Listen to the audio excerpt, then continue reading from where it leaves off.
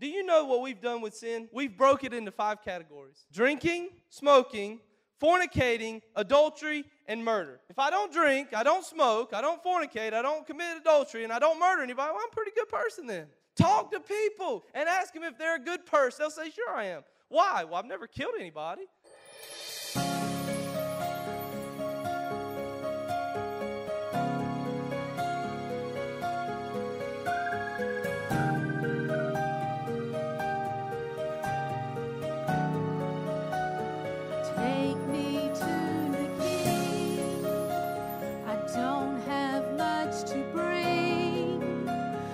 Heart is torn in pieces, it's my offering. Take me to the King. Truth is I'm tired, options are few.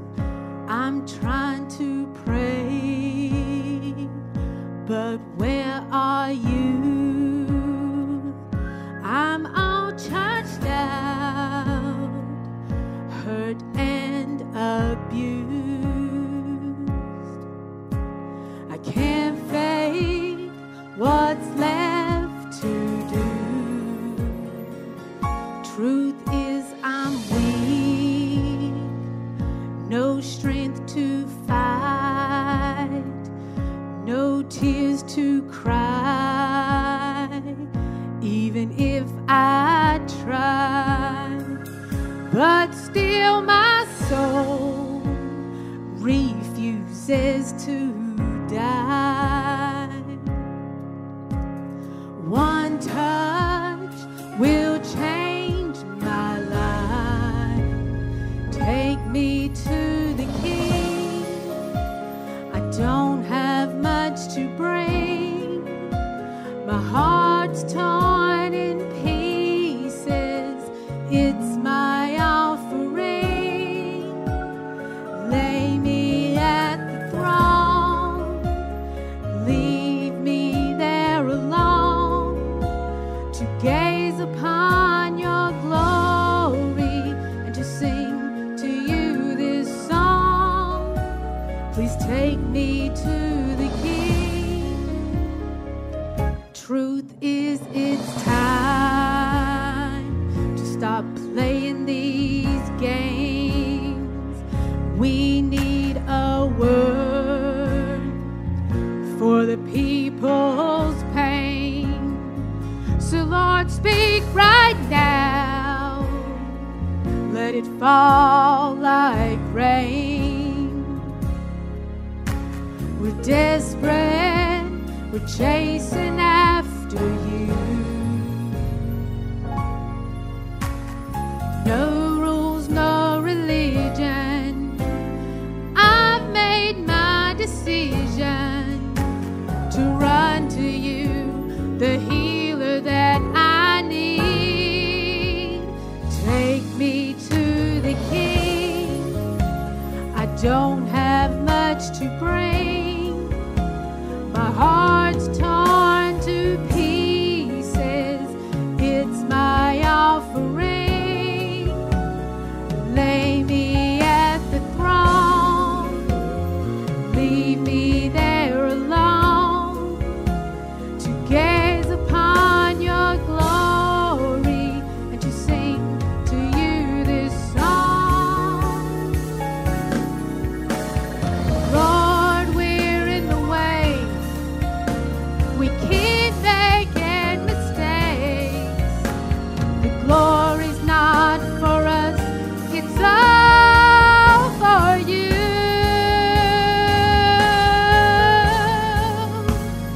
Take me to the King.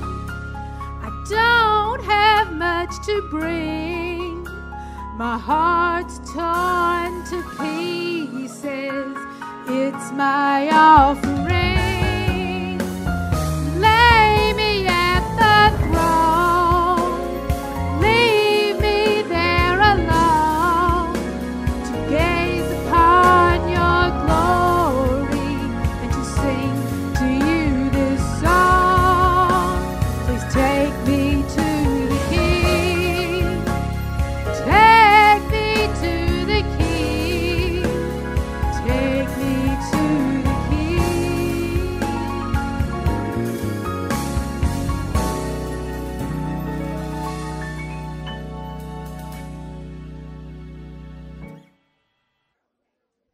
Amen. Take me to the King. I love that song she sang this morning. Take me to the King. I'm weak, tired, fighting, but take me to the King. That's where our refuge is this morning. Amen. At the King's feet, at the cross, at the foot of the cross is where our refuge is this morning. And whew, powerful song this morning. That blessed my heart. If it didn't bless anybody's, it blessed mine. I want to thank her for that song this morning. If you have your Bibles, we're going to be reading this morning in Genesis. I know that's really hard to find. I'm going to give y'all a minute to find that one. It's toward the back of the book, back of the Bible, right after Revelation. You'll find Genesis. Everybody got there? Okay, well, good. We're going to be reading in Genesis this morning. We're going to be talking about two brothers. If you came to our study Thursday night, we talked a little bit about them briefly as Pastor Ron was flying through Genesis. We're going to back up a little bit. And I want to talk about some things that I read this week that I've never really thought about before. I never really read until I began to study. And the Bible tells us that we're to study to show ourselves approved. We're to study to know the Word. We're to study not to be Bible scholars, not to be pastors or preachers, but to study to know who God is.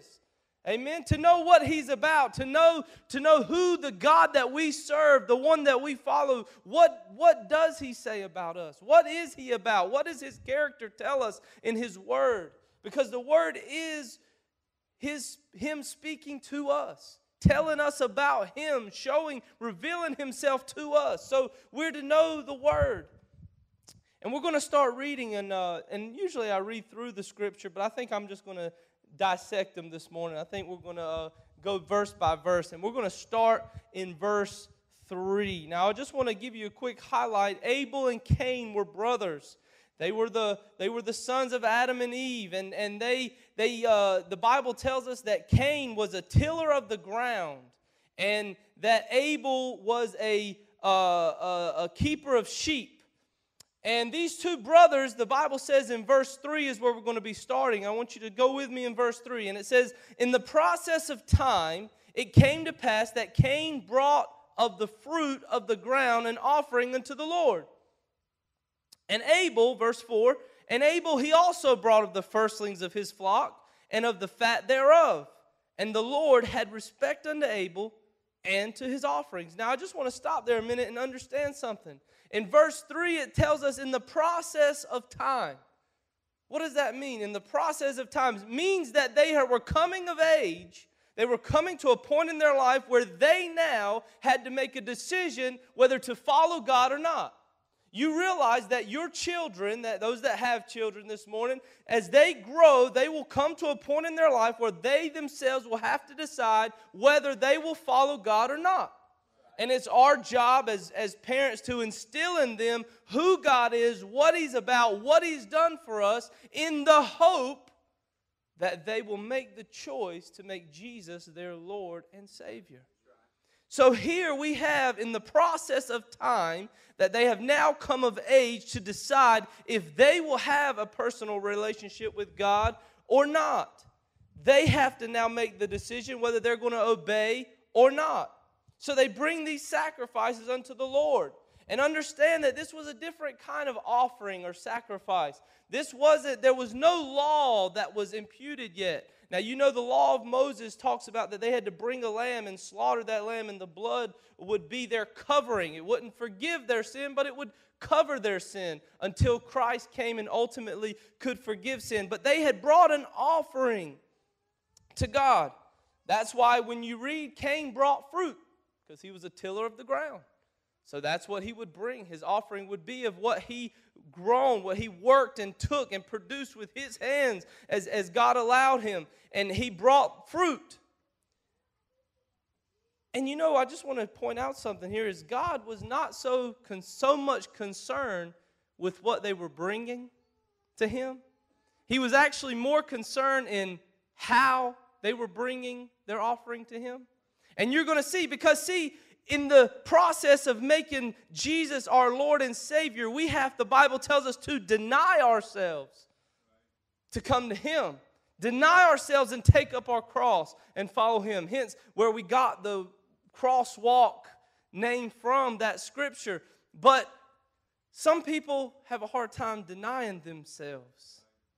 See, even in the church, we have people who they want to follow God, but they want to follow God on their terms.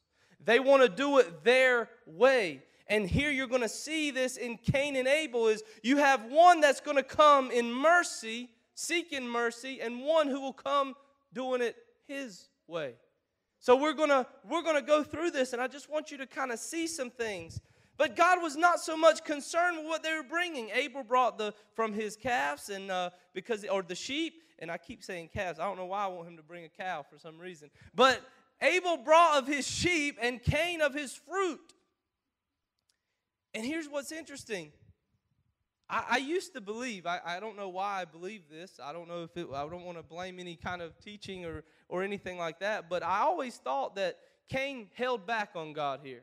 I always thought maybe why didn't God, and we're going to go in about his acceptance, but I always thought, maybe Cain didn't bring his best to God. Maybe Abel brought his best, but I just want you to I want to point out something. If you read in this scripture, it says that Abel, verse 4, and Abel, he also brought of his firstlings of his flock. That means they both brought their best. They both brought the best of what they had to God. Cain brought the best fruit he had to God. Abel brought the best sheep he had to God. But listen what it says here in verse 4. I just want to point this out.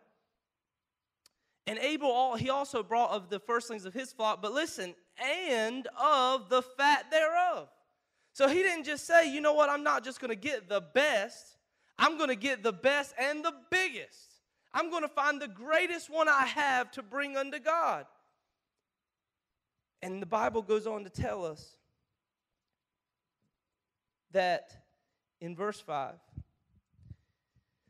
verse 4, into verse 4, and the Lord had respect unto Abel and to his offerings, but unto Cain and to his offerings he had not respect. And Cain was very wroth, and his countenance fell. Now, the word respect here is not the respect like we think of respect. The word respect here is more talking about that God accepted what Abel brought to him.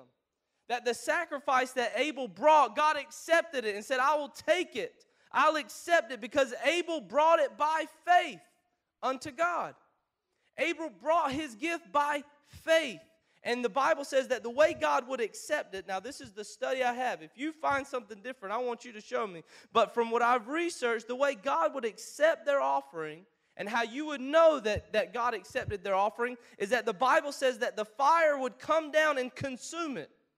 Now, if you remember, it talks about that in Leviticus, but if you also fast forward, if you remember Elijah, he brought the sacrifices, or he had made the altar and brought the sacrifice, and the servants of Baal were there, and they were calling on God to see which one would consume the sacrifice. And if you remember, the Bible says that the fire came down from heaven and consumed the sacrifice and even licked up the water. And that's how you knew that God was who he was, that he consumed. He accepted the sacrifice of Elijah.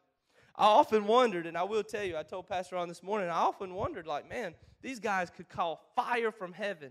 Can you imagine if you could just go in your prayer closet and just call down fire from heaven? Some of y'all would have your houses burn up. Would you not? I even think about the disciples. Listen to this. If you read in Luke, some of you probably have never read this or never thought about this. Luke 9:54.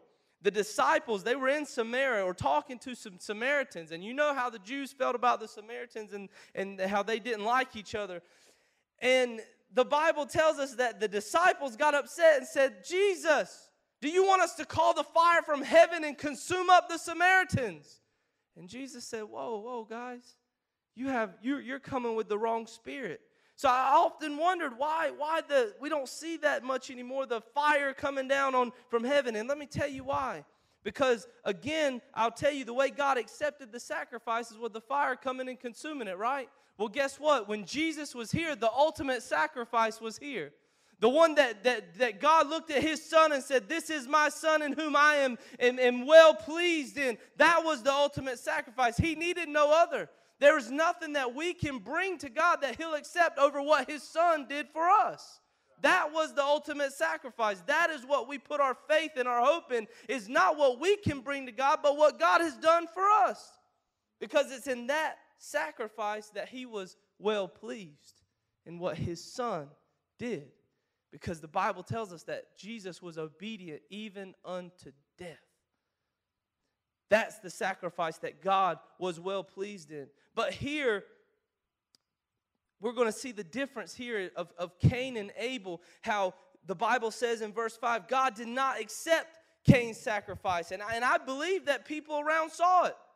I believe people around there noticed that, hey, God didn't send the fire to accept Cain's sacrifice. Because the Bible says that he went angry and his countenance fell.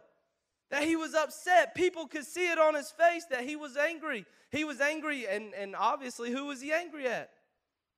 God. That he didn't accept his sacrifice.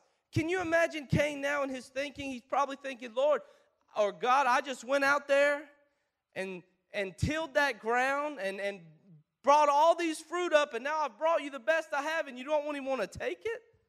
You don't want to accept what I've done? That's the kind of attitude, and we're going to go on, and I'm going to show you what Cain was about here as we go on. In verse 6, and the Lord said unto Cain, listen to this. The Lord said unto Cain, Cain, why art thou wroth? Why are you angry?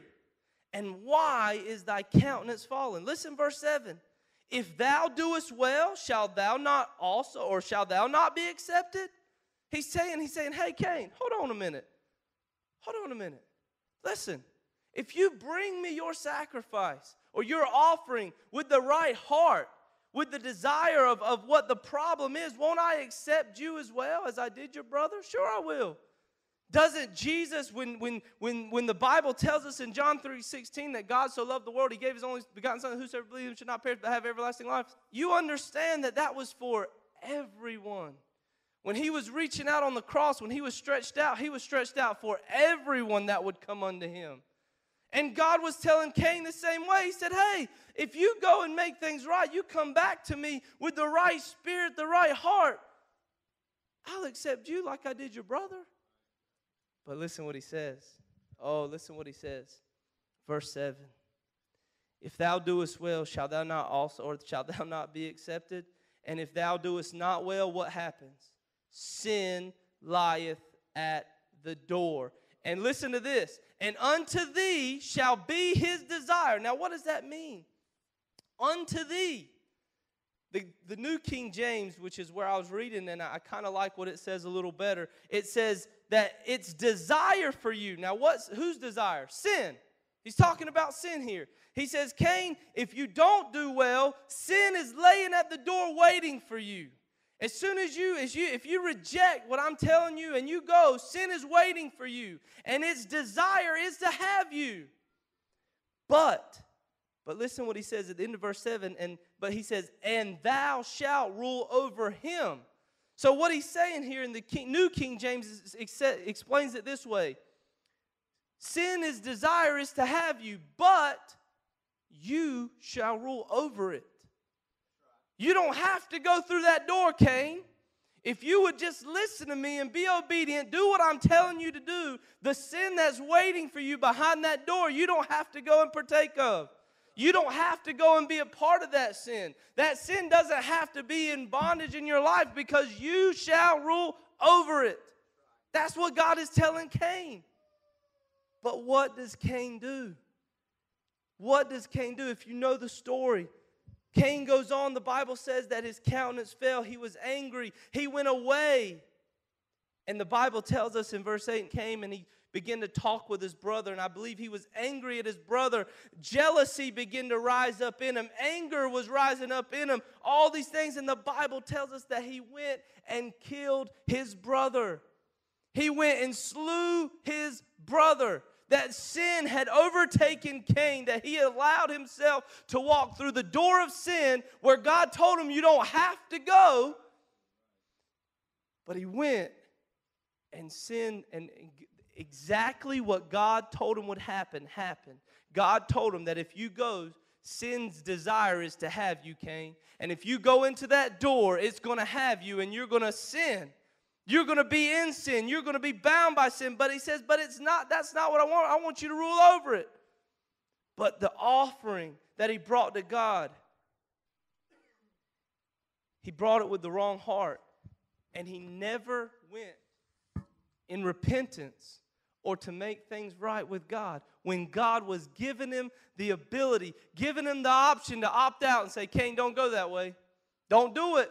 Sin is waiting for you, and if you go, there's a saying that I've heard, and I'm sure many of you have heard, but it goes something like this: that sin it goes that sin will take you farther than you want to go, cost you more than you want to pay, and keep you longer than you want to stay. Have you ever heard that?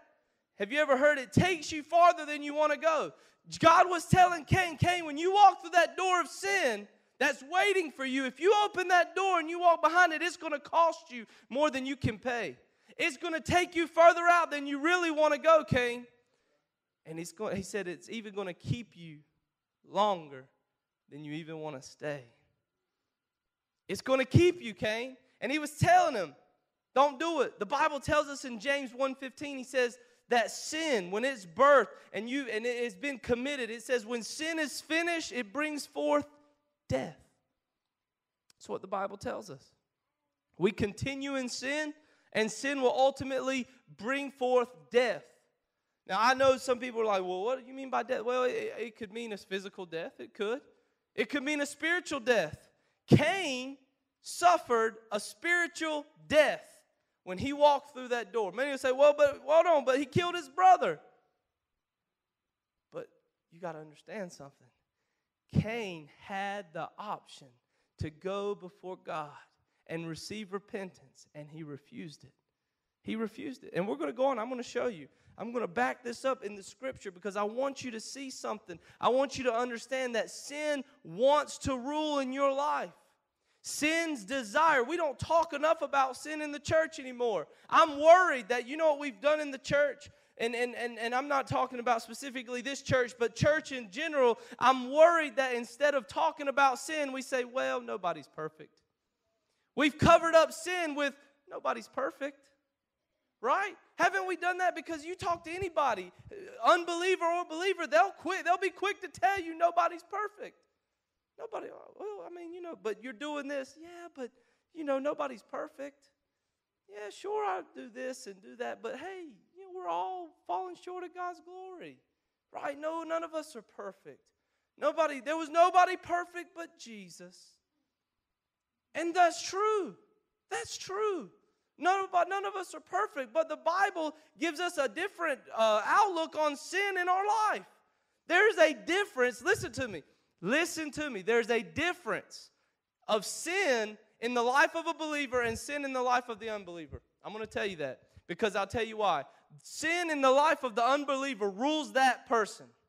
It makes the decisions for him. It leads him in the direction it wants him to go. And ultimately, if that person continues to follow in sin and walk in sin, sin will lead him to where it wants him to be.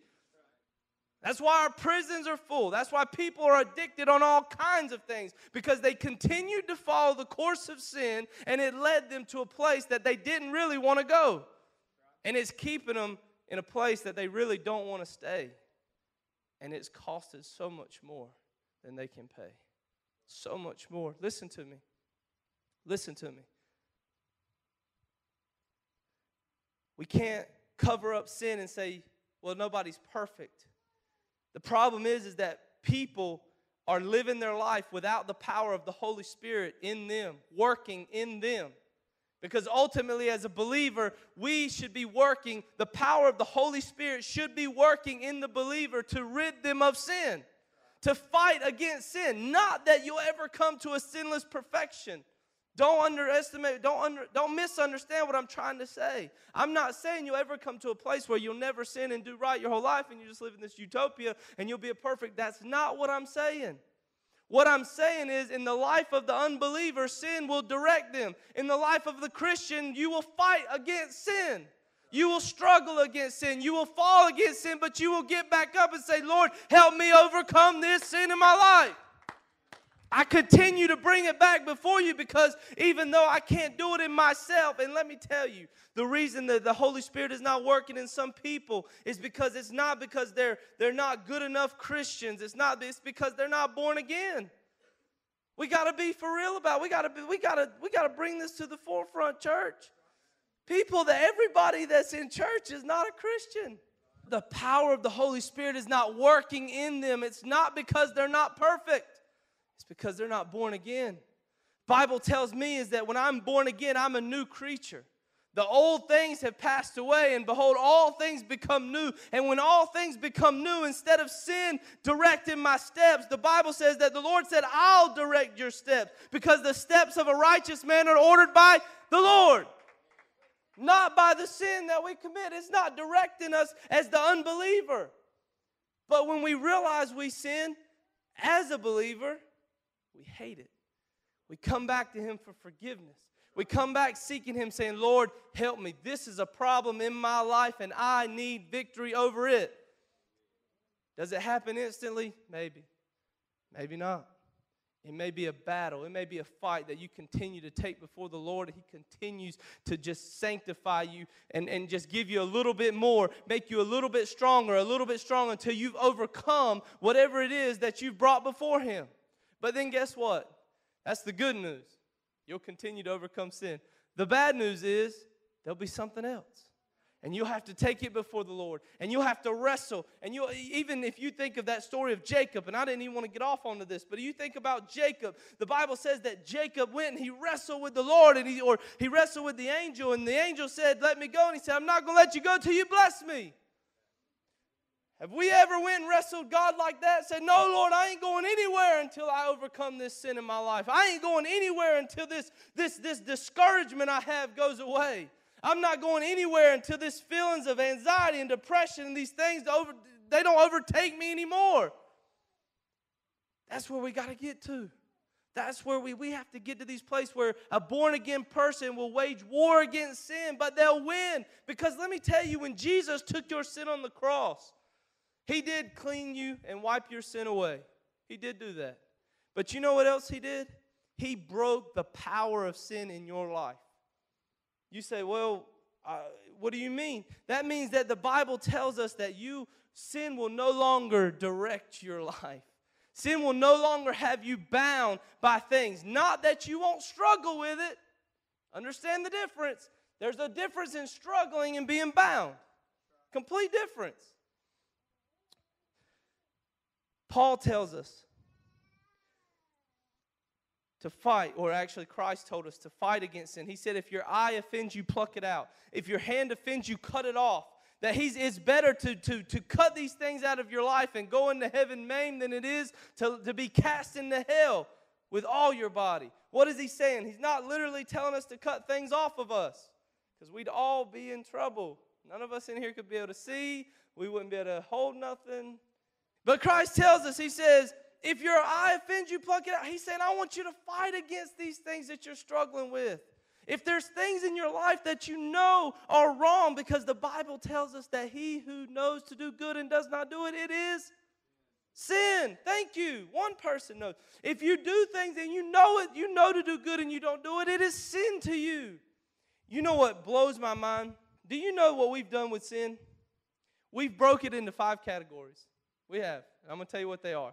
Drinking, smoking, fornicating, adultery, and murder.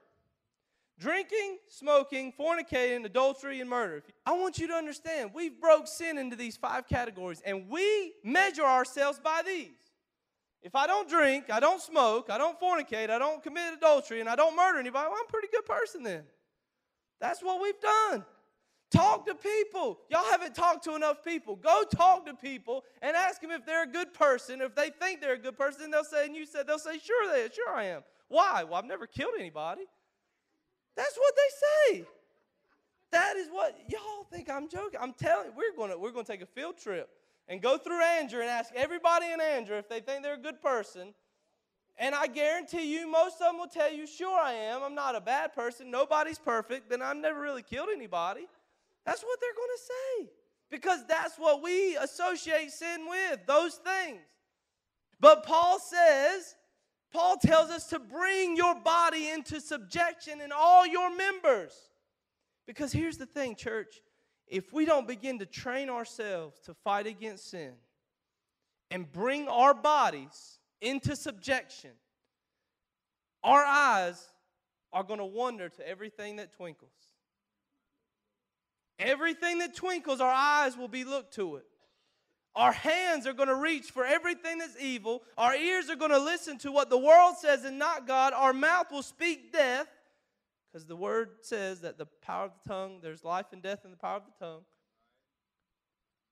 And our feet will be quick to run with the world and walk away from God. We have to bring, how do we bring our lives, our members, Paul tells us, into subjection? Well, it takes training. I told you about studying the Word and showing yourself approved. You know, if you look at athletes, I have met the most young people who think that these big athletes who have trained their whole life to be where they're at, that young people have this mindset that they can just obtain it with doing nothing. That one day they're going to wake up and be LeBron James. One day, they're going to wake up and be Muhammad Ali or all these big stars or some old stars. But let me tell you something. I like UFC. Does anybody here like UFC? Anybody watch UFC? I like UFC. I know some of you. I know it's sin to some of y'all, but I like UFC. And it's fighting where two men get in this octagon and they fight each other. But let me tell you something. These men don't go into this fight without proper training. They don't go into the fight without studying their opponent and training on how they'll overcome that opponent. Think about that. Think about that. We're all going to leave here today and become UFC fighters, because today I'm telling you how to become one. Because you have an enemy, and you, with the Word, have to train on how to defeat your enemy. Think about it. Think about it, church. If you go into a fight without the proper training, the devil is going to wipe you out. He's going to wipe you out. If you don't go with the proper training, well, what is that training? Does that mean I have to memorize the Bible? Yes, you got to memorize Leviticus and Deuteronomy and Exodus. If you don't memorize them, you're in trouble. Everybody's in trouble, dude. So what does it look like? What does this look like to fight against sin? And most of you are thinking about sins in your own life. You already know what they are. God doesn't. You know what they are. You know the things you struggle with. We all have something. We all have things we struggle with. And you know what they are. So what does it look like to fight against it? Well, I just brought some examples. Ones that don't bother me, so I hope they bother you. But one is like if you have a computer that hinders you because of things that are on that computer. You know what that computer is good for? Let me tell you, if it's a laptop, I got a great idea for you. Close it up, unplug everything, take it outside, and see how far you can throw it. Use it as a Frisbee, because that's what it's good for. Jesus is saying it's better to take those things out of your life than let them send you to hell. I'm telling you, this is what it looks. Let's bring it to today's time. If you got a phone, do you realize our phones today are so smart that some of you would have been better off staying with the flip phones, because now your iPhones or smartphones have really messed you up. I told a guy the other day, I was in Verizon trying to get a free phone. I'm always trying to get a free phone. And I usually leave mad. So I usually leave upset. But I was going in there to get a phone, and they were like, and I was telling them about this phone, and I was like, man, this iPhone 5, 32 gigs. I don't even know what half this stuff means. I'm just trying to present it, you know. And telling them about it, oh, yeah, well, I don't know about this 32 gigs, you know, maybe 16. And I'm like, all I do is call, text, and check email. Anything else doesn't matter to me. I just need a phone. Give me a free phone. That's all I want. But see, the technology now that we've gotten from these phones has been detrimental to some of us. I've watched children who, and I'm not criticizing, please don't take this critical, but I've seen children that have their own smartphones that are not ready to have phones and have full access to the internet. Don't be that parent. Don't give your child a cell phone that they're not ready to have and give them full access to the internet, and then you don't even check behind what they're doing. Church. No, absolutely. Let's go back to what God told Cain. Sin is lying at the door.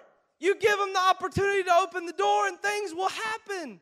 I remember I've talked to parents that those kind of things happen, where people were contacting them that shouldn't have been contacting them and sending them pictures that they shouldn't have been sending them. And he's like, I don't know how this happened. I don't know what to do.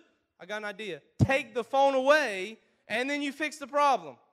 Church, this is fighting against sin. This is what it looks like. This is going into our homes and saying, hey, what are these things that are hindering me? Because whatever they are, I need to step them aside until God matures me to a place that I can handle some of these things. Not sin, because we can't manage sin in our life. I want you to understand something.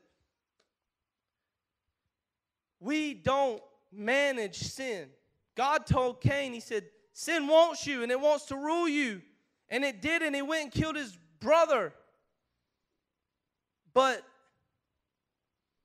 we got to understand that if we try to manage sin in our life, it's just going to drive us further and further away from him. Because you can't manage sin in your life. You have to fight against it. There's only one that took all sin, and he hung on a cross. And he died for all sin.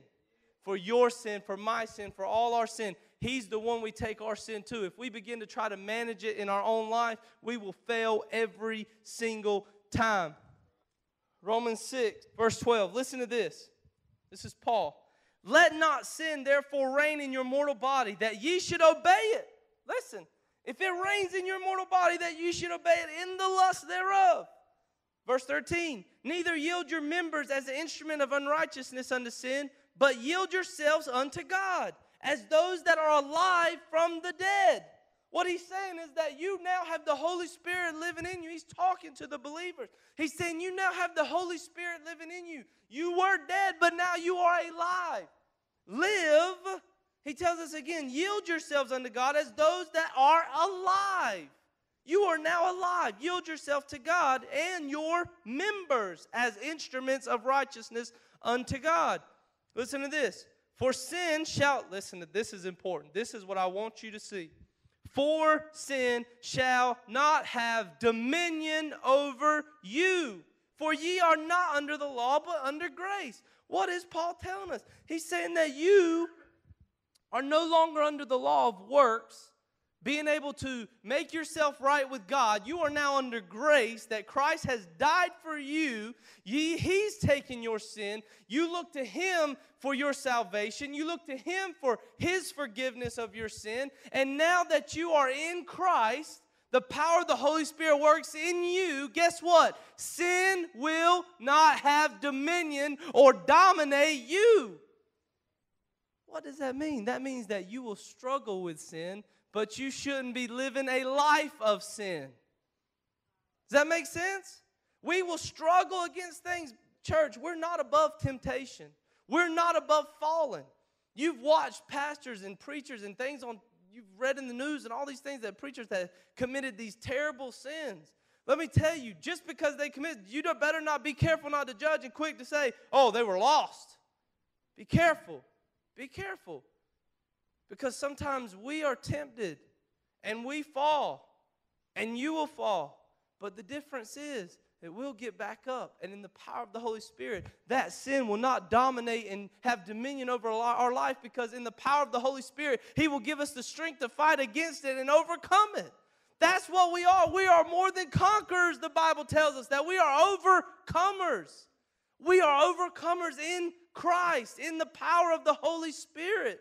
For sin shall not have dominion over you, for you're not under the law, but under grace. What then? Verse 15, listen. What then? Shall we sin because we're not under the law, but under grace? God forbid. God forbid that we should just allow sin in our life unchecked. God forbid that we should just allow things in our life and just say, well, I'm under grace, I'm good, God knows my heart, everything's okay. I'm not perfect. Remember, we go back to that. I'm not perfect. Nobody's perfect. So, it's okay. But no, church, it's not. Sin will not have dominion over us. We must be born again and in new creatures in Christ. We will fight against sin. That's what God was telling Cain. He says, Cain, if you don't obey me, sin is waiting for you. If you reject me and you don't come to me for that repentant heart, that repentance, sin is waiting for you, and it will rule you if you let it. It will rule you if you let it. So let's fast forward to Hebrews real quick. Fast forward to Hebrews 11:4. Listen to this. This is the author of Hebrews here in chapter 11, verse 4 says this. Listen. By faith, Abel offered unto God a more excellent sacrifice than Cain, by which he obtained witness that he was righteous, God testifying of his gifts, and listen, by it he, talking about Abel, being dead, yet speaketh. Listen to this. This is an awesome verse. Let's dissect this for a minute. First, Abel, he offered his sacrifice, or his offerings in Genesis calls it, by faith. Okay? And Cain, and listen what it says. He obtained witness that was righteous. So basically, God looked at him and said, yes, Abel, I accept your offering. I accept your sacrifice. You are made right with me because you came by faith.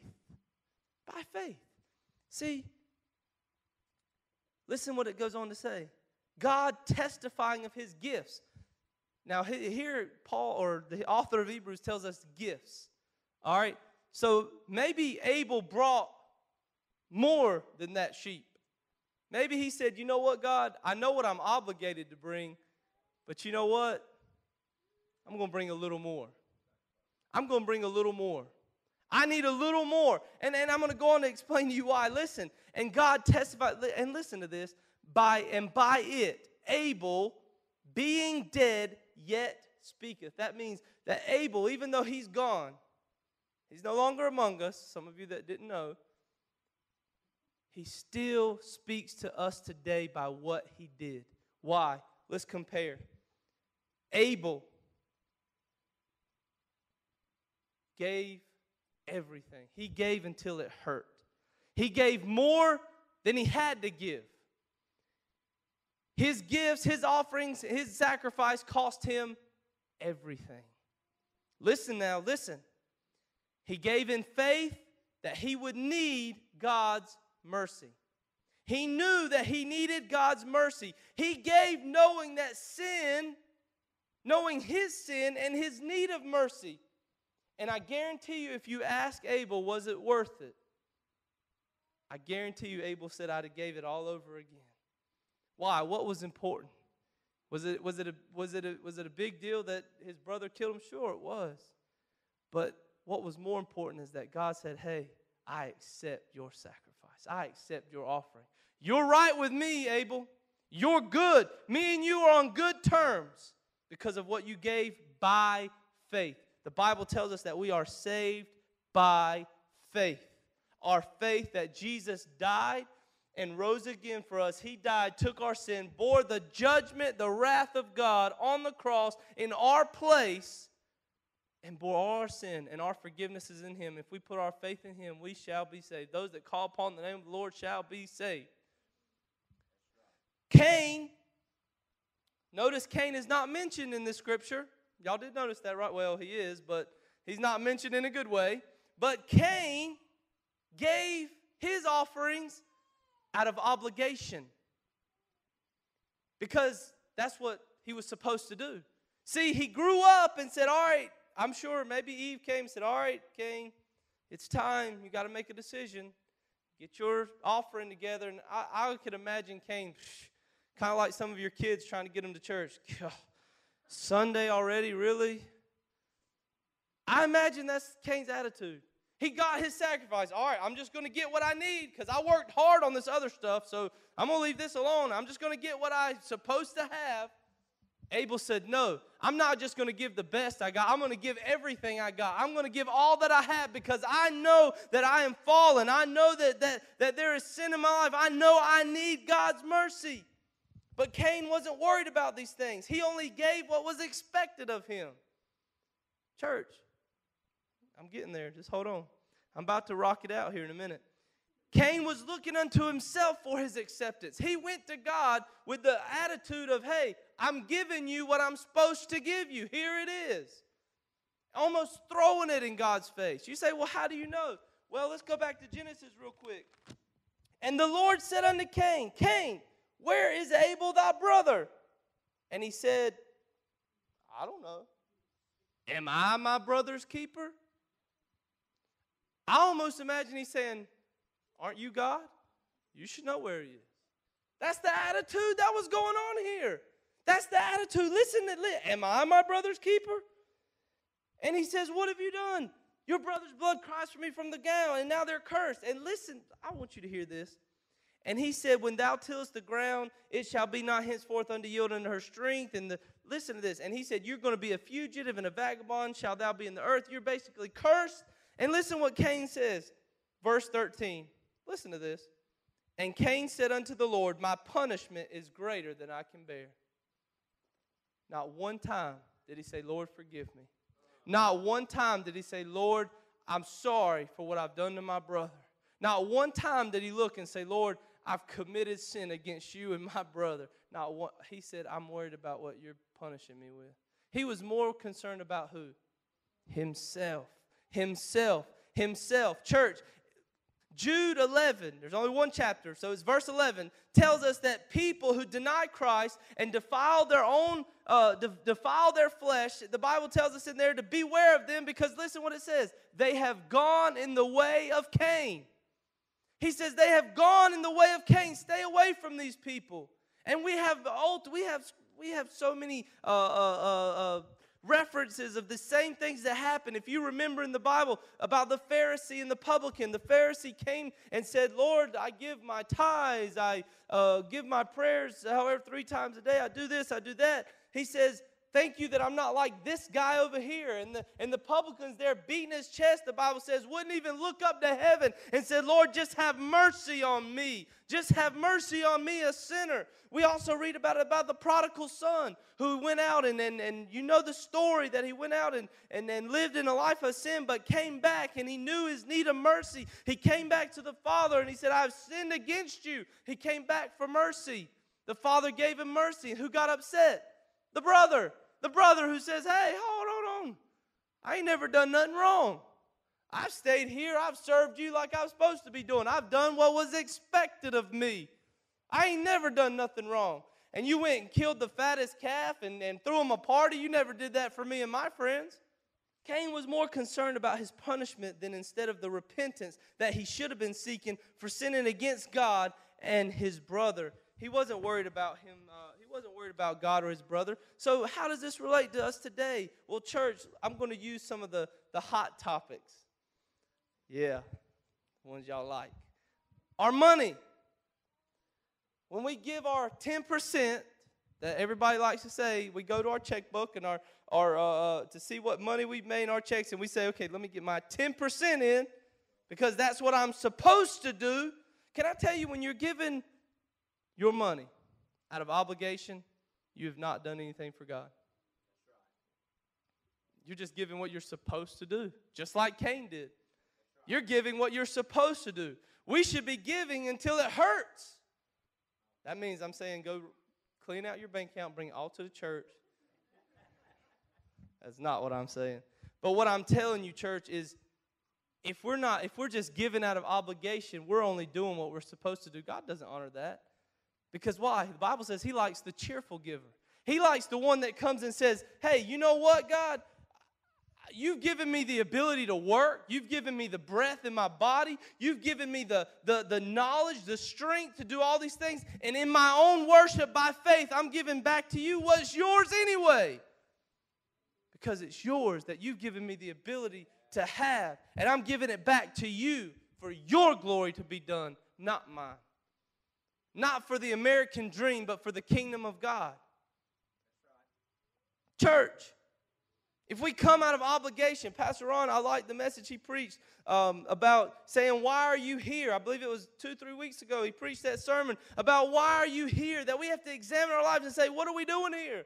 If we're here out of obligation, well, I'm sad to say you're going to leave the same way you came. If you're just here because that's where you're supposed to be, or you're supposed to do on Sunday, because I've heard so many people, I've talked to people all the time. It's so funny when you ask people, when you tell them how you're involved in church and stuff, and then you start asking people, do you go to church? Well, I was raised in church. But, I don't really go a whole lot right now. It means I don't go at all. I haven't went in years. But I was raised in church. as if that justified them. Because they were raised in church, they're good. Let me tell you, that's not going to please God.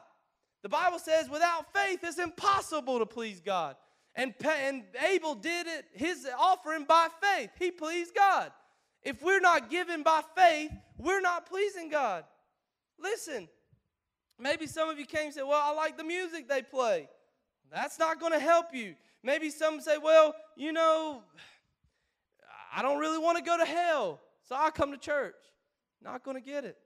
Not going to get it. Because if you don't want to go to hell, or you're scared to go to hell, well, guess what?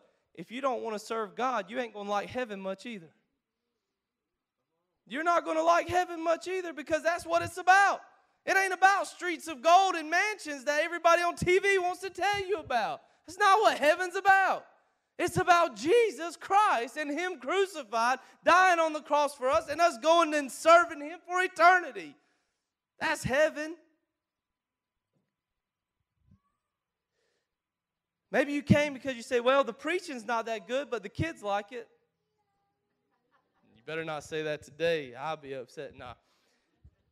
But we should come with the spirit of saying, Lord, I give you my life. You bought it with the price. I could never repay what you've done for me. And I come to give my service unto you for the kingdom of God, because I've been changed. The Holy Spirit is working in me. And when I get around the fellow believers and we encourage one another, I can go back out Monday and begin to fight against the things of this world and the things that would lead me away through the power of the Holy Spirit. And guess what? Not only do I want this, but I want other people to have it too. So I'm going to give my service so we can see the kingdom of God grow for His sake and His glory, not our own. Not for Crosswalk Church, not for Pastor Brandon, not for Pastor Ron, but for the glory of God.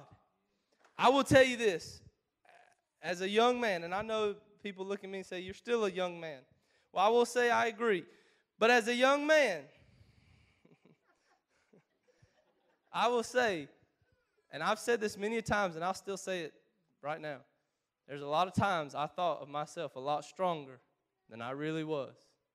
And God had to humble me. And He had to chastise me. And it hurt bad. But He never left me. And I've learned that as you grow older, some of you may be able to attest to this, that you're like a person that God has broken into thousands of pieces. And the only reason you're still going is because you're held together by the glue of the Holy Spirit working in your life. That's the only reason some of you are still kicking it. Because let me tell you something. And I ain't talking about living and breathing. I'm talking about still serving the Lord. Because let me tell you, the world gives you every reason to stop serving God and turn away.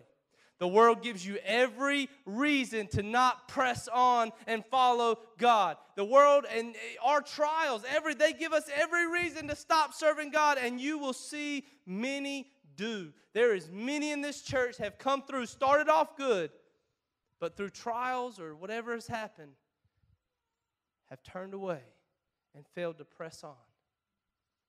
Church, it's dangerous. It's dangerous because we're only going to press on through the power of the Holy Spirit. We're only going to be held together by the power of the Holy Spirit. And listen to this, and this is in closing. And you don't even have to count because this is it. Ready? Hebrews 12, verse 24. Hebrews 12:24 says this. Listen to this. I want you to get this. This should be on the TV. And to Jesus, the mediator of the new covenant, and to the blood of sprinkling that speaketh. Listen to this. That speaketh better things than that of Abel. Even though Abel, from what he did, cries out to us and tells us, hey, I did it by faith. You go by faith. God will accept you. The Bible says all that will come unto Him, He will in no wise cast you out. That if you come to Him, He won't cast you out. He says here in this scripture, in this verse, He says, hey, we have a mediator. His name is Jesus that shed His blood. And what He did speaks louder than what Abel could have ever done. And that's where our faith is to look this morning. Father God, I just thank you and praise you, Lord, for your word this morning, Lord. I know, Lord, it was through the power of the Holy Spirit, Lord, that you enlightened me, Lord, to the things of your word that spoke to us today, Lord. And I ask you right now, Lord, that you just have your way with this time in this service, Lord. I ask you, Lord, to just Clear our minds for that moment, Lord, that we don't just start thinking about what's next in this service or what's next as we leave, Lord, but we start examining our lives and say, you know what? You know what, God? I'm struggling with this. I'm struggling with that. I'm struggling in this area. I'm going through things in my life. And I need you.